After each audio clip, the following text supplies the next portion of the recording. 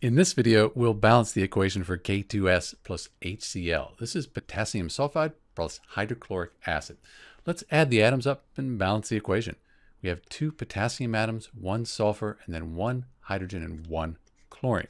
Product side, we have 1 potassium, 1 sulfur, 2 hydrogen atoms, and 1 chlorine atom. As we look at this, why don't we just balance the potassiums by putting a coefficient of 2 in front of the KCl.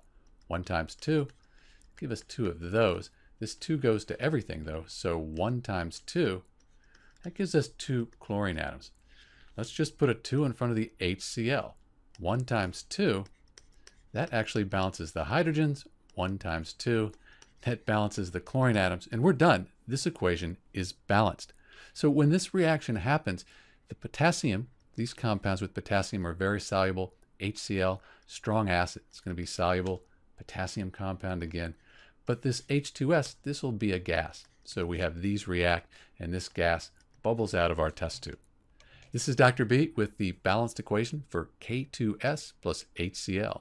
Thanks for watching.